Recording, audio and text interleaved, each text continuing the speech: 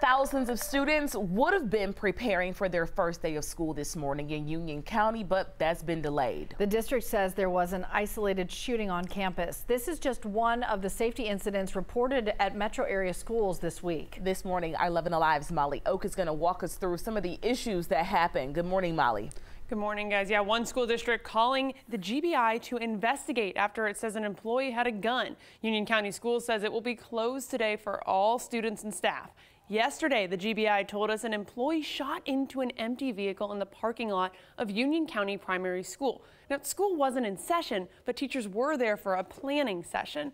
Then we go over to Gwinnett County. Berkmar High School was on lockdown after there was some kind of altercation between students, with reports of a weapon being seen. Staff says police searched the school, but didn't find any weapon. And over in Henry County, police say a student brought two guns in a book bag to school at McDonough High School. One of them firing accidentally after the student laid down the bag in the school gym.